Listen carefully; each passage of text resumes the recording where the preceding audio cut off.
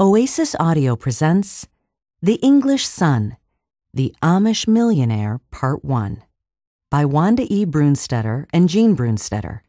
Read for you by Rebecca Gallagher. Chapter 1. Akron, Ohio. One thing Joel Byler couldn't stand was a dirty car. While the vehicle he'd bought today might be a classic, the exterior needed some help. Joel was thankful his girlfriend, Christy Palmer, had gone shopping in Holmes County with her mother and wouldn't be back until Sunday evening. That would give him all weekend to spend with his new car. As soon as he got it washed, he might see if Tom Hunter was free to take a test drive with him. Joel leaned against his work truck and stared at the tuxedo black 1967 Corvette Stingray convertible. What a beaut! Even with a layer of dust, it was any man's dream. Well, Joel's anyway. He'd wanted a car like this for a long time and had been watching the ads, as well as going to classic car auctions every chance he got. The sale he'd attended this morning had been surprisingly successful. When this gem came up for auction, Joel couldn't resist. A few others apparently wanted the Corvette as badly as he, for the bidding shot up quickly. Before Joel realized it, the highest bid was $200,000. In desperation, he upped the bid by $50,000 and won. The only downside was he'd gone way over his budget to get the car, even though with its 435 horsepower engine, the model in this good condition usually sold for more than $300,000. As a general contractor, cash availability was often feast or famine. Before the most recent job, a big office complex, Joel's cash flow had been on the meager side. Now, after using more than half the money he'd earned from that job to buy the car, the amount left was not enough to pay all his subcontractors. But Joel felt certain his bid on a huge job would be chosen, and the advance from that would get him out of the jam he'd put himself in. Once he got paid, he'd have money to spare, even after he paid everyone else, and he would finally be able to get the engagement ring Christy deserved.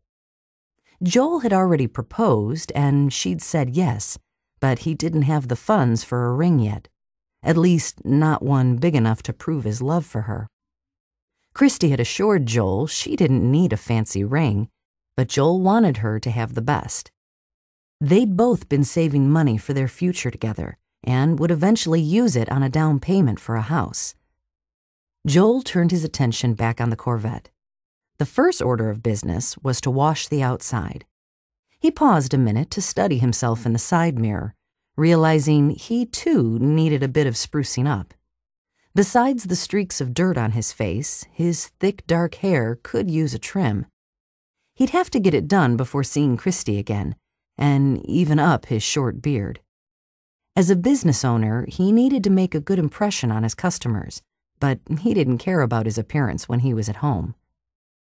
Joel turned on the outdoor faucet, but before he could grab the end of the hose, it started twirling around under the water pressure, and a blast of chilly water hit Joel square in the face.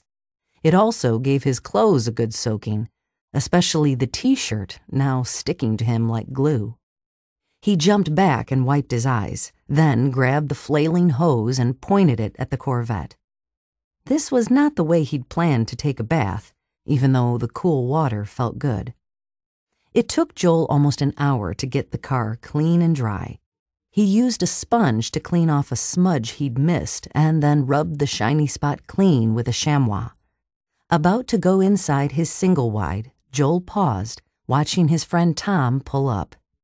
Perfect timing, Joel grinned.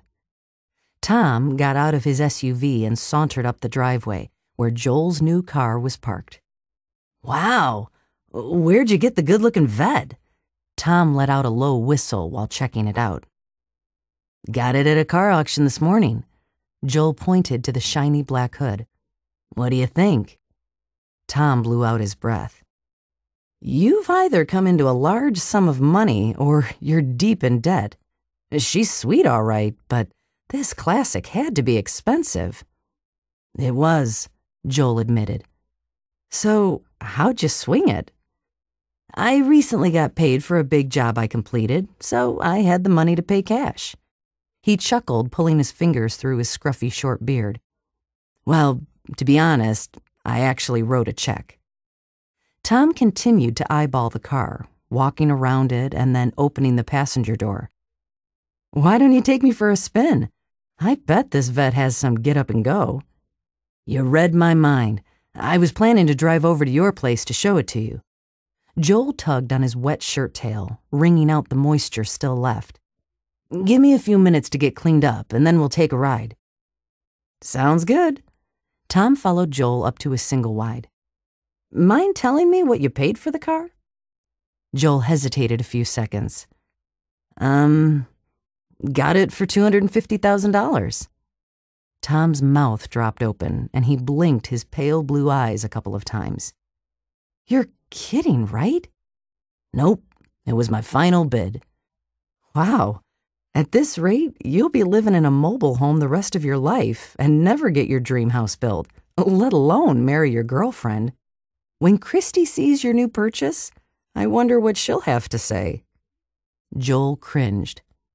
I don't plan on letting her see it, at least not right away, so please don't say anything, okay? Tom slid his fingers across his lips. She won't hear it from me, that's a promise. Pointing to the Corvette, Tom's blue eyes darkened. How are you going to keep something like this baby hidden from her, Joel? Doesn't Christy ever go in your garage? I'm not keeping it there. I'm going to put the vet in my shop, under a tarp. Joel's deceit didn't bother him that much. He figured he'd tell Christy about the car when the time was right. Maybe after he'd given her a ring and a wedding date had been set. They could go out to dinner in the Corvette to celebrate.